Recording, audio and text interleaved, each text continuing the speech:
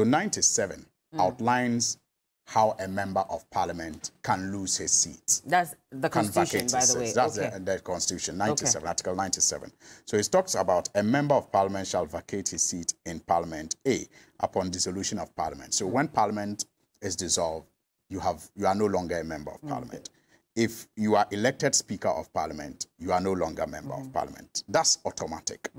If he is absent without permission in writing of the Speaker and he is unable, are you noticing the conditions there? The first ones, there are no conditions. Parliament dissolved, you go. Elected as Speaker, you are no longer MP. Now, it tells you if he is absent, it didn't stop there. That would have been automatic. Wait, please. I wasn't interrupting you, OPK. I wasn't interrupting you. I wasn't interrupting you, yes. But I wasn't interrupting you. Allow me to make my point. Please. I had so many questions you could have answered, but I didn't want to. So I'm coming. So there's a comma there. It says, if the person is absent, comma, and then it goes further. So, in the case of when Parliament is dissolved, end of sentence. When elected Speaker, end of sentence. When absent, comma. Then it goes to say... But was she absent? I'll answer that. Okay. Without the permission in writing of the Speaker. That's the first condition. If you're absent without the permission in writing, that's the first condition. Second condition, you mean? No. First condition is absent. If you're absent. No, I'm saying that, you see, I'm talking about the automaticity of the articles. When Parliament is dissolved, it's automatic. When you are elected Speaker, it's automatic. But when you are absent, it's not automatic. Because the first condition to meet when you are absent is your absence with the writing of the Speaker or not. That's first condition number one. Carry on.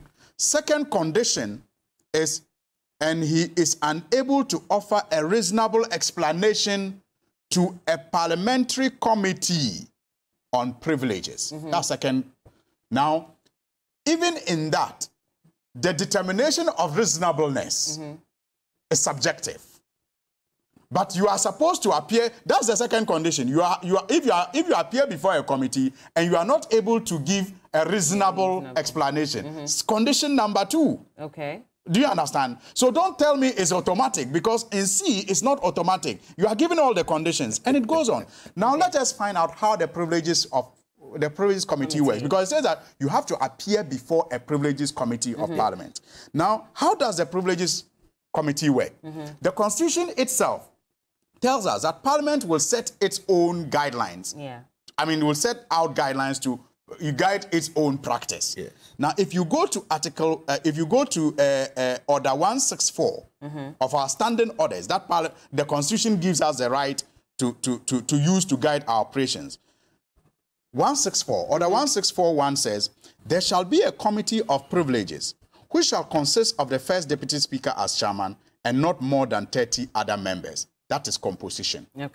2, it shall be the duty of the committee, shall be the duty of the committee by order of the House. By order of the House orders them to work. To inquire into any complaint of contempt of Parliament or breach of privilege or any matter of privilege which may be referred to it, and to recommend to the House such action as the committee consider appropriate. And to recommend. And to recommend to the House. Is that not what the Privileges Committee did in its report? Exactly. So what it tells you, what 164 tells you, that the decision of the committee is not automatic. No, but the decision of the committee, when they make a decision, they communicate to the House that this is the decision we have made for the House to approve or reject. But you see, with the word recommend. Yeah, it says so that's what you're standing on. They only recommend. They'll recommend to the House. They don't take the decision on behalf of the House. They recommend to the House, and the House takes the decision. That's what Article 164 says the Privileges Committee should do. Now, the 97C tells you that the person must appear before the committee, and if the person fails to give a reasonable excuse, Do you get that? Yeah. So if you appear before the committee and the committee determines your reasons not to be reasonable, and remember, determination of reasonableness is subjective. It can come to the House and the House will say that your reasons are reasonable. Because the 164 says that the committee is not clothed with the authority to take a decision on behalf of the House.